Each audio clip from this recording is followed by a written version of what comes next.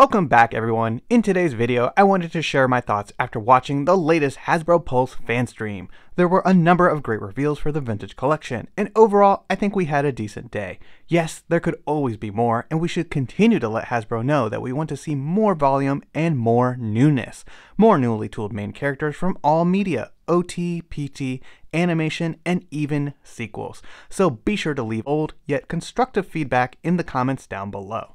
But moving on, the Star Wars team kicked off the stream by showing off some of the previous reveals, the Phase 2 Clone Trooper pack and the Deluxe Jango Fett. These are part of the 25th anniversary celebration of The Phantom Menace, which kicked off the prequel trilogy as a whole. The Clone Trooper pack is wonderful, but I know many fans were let down by the number of accessories that were included with Jango, and I would have to agree that the poncho and secondary jetpack should have been included with this quote-unquote deluxe figure.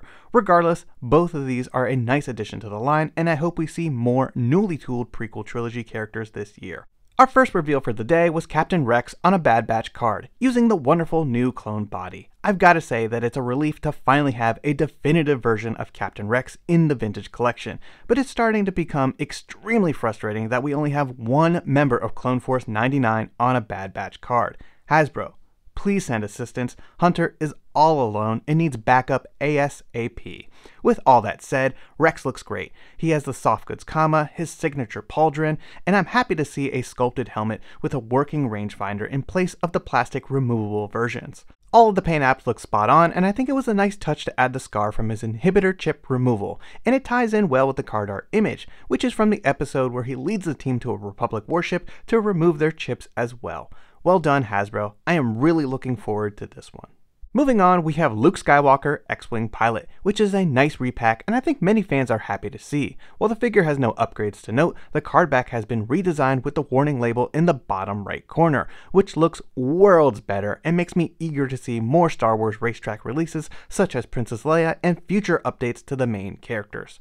For the most part, this is a really nice figure despite the slightly older ball-jointed hips and lack of rocker ankles, and has me curious if Hasbro is considering releasing a Rebel Pilot 4-pack sometime soon, while this tooling is in factory use. I think that would be a great release for the vintage collection, but either way I'm happy to see X-Wing Luke, and I will probably pick up a few for custom pilots. Next up, we have Axbo's Privateer from Season 3 of The Mandalorian, who continues to be a bit of an upset for the vintage collection.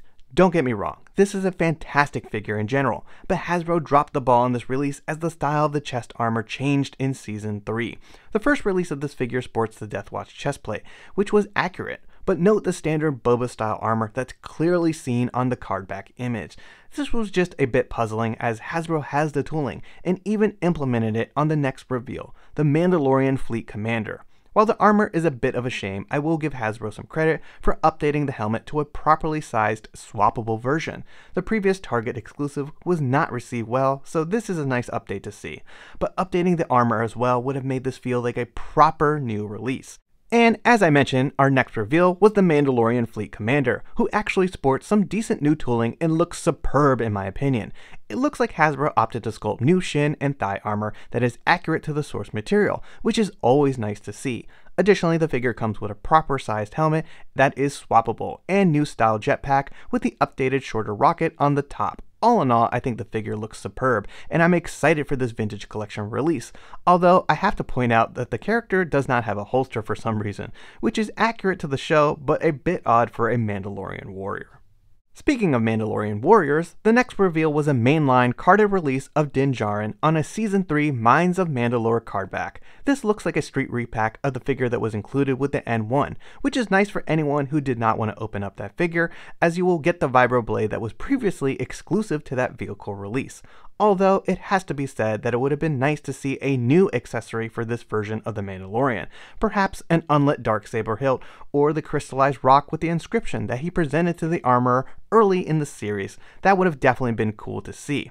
I will say that I'm a little disappointed that this figure itself has no meaningful updates. This character would still benefit from new style barbell hips, a boot sheath for the blade, and lastly, soft plastic shoulder armor similar to Paz Vizsla that would allow for greater range of motion.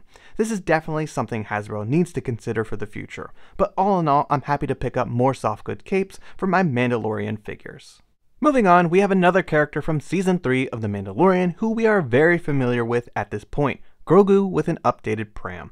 This is the 10th version of this character in the Vintage Collection, believe it or not. I think it's safe to say we will have a grand clone army of Grogus one day soon, but it's nice to see a third version of his pram make its way into the line.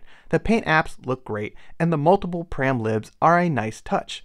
I will say that the Beskar shirt seems like an odd extra that was included, and I would have personally liked to see his circular armor with the Mudhorn signet. This was gifted to him by the armorer while he was with the covert, and would have tied everything together with the cardback image. But let me know your thoughts in the comments down below.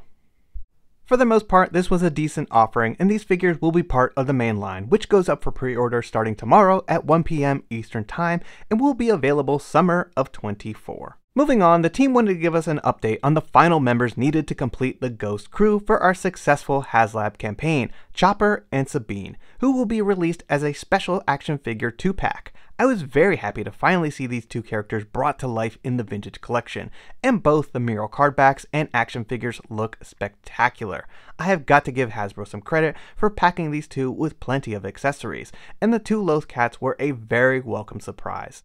Sabine appears to be mostly all new from the ground up and sports a hefty splatter of paint applications that are worthy of recognition and praise. She comes with a properly sized helmet, nicely sculpted hair, a gauntlet shield, jetpack, flame accessory, and pistols. I am really looking forward to posing this figure and adding her to my Ghost display.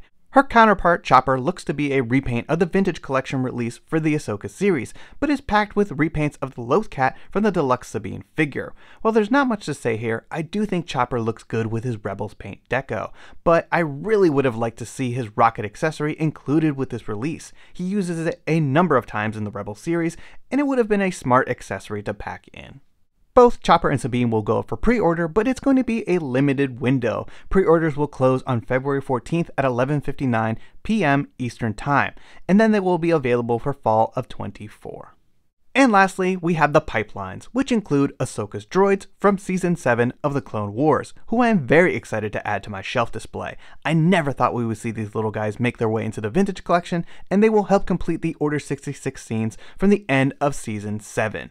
Moving on, we have the HK-87 droids repainted with the tan color scheme, a repack of the Dark Trooper on a cardback, Ahsoka the White from the recent series, the Mandalorian with Super Commando jetpack from Season 3, Bo-Katan with her Mythosaur pauldron, and at last Cobb Vanth from Season 2 of The Mandalorian, who along with Ahsoka is a great pipeline to see in the Vintage Collection, and long overdue.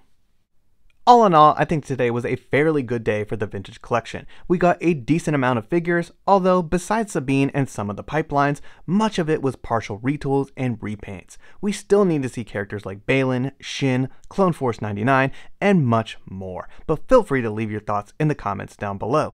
Did you enjoy the reveals from today's Hasbro Pulse fan stream? What was your favorite reveal? And don't forget to drop a like on this video and subscribe if you're new to the channel. It really helps and is always greatly appreciated. Thanks everyone, and may the Force be with you.